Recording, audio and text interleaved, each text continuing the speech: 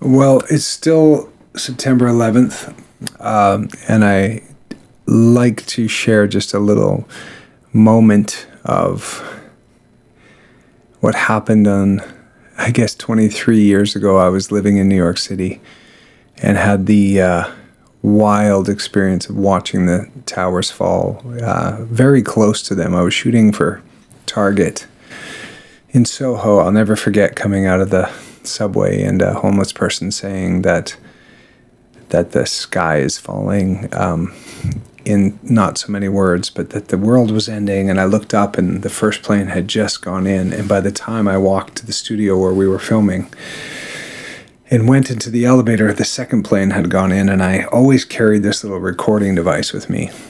And I was filming out the window of our huge studio, and we watched the towers fall as a small group of us, maybe 8 or 9.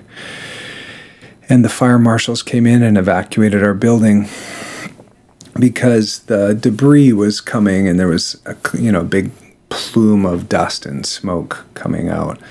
I'll never forget the feeling of being in New York at that time and walking out the door. I had to get home to Queens.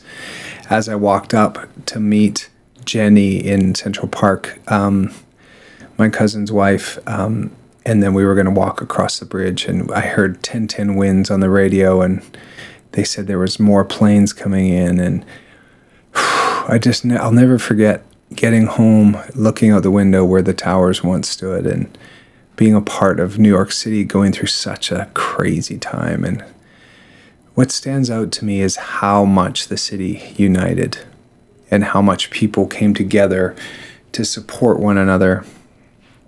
And, our country's so divided right now. And, something like that bringing us together in New York City, standing strong, and people taking care of one another and forgetting about political sides for a moment to sort of do what was best for the nation and for each other, for our neighbor, and how there was a lot of love in New York City at that time. And it was the first strike, and then after the power outage on the East Coast, and we had just had Oliver, who's now 21.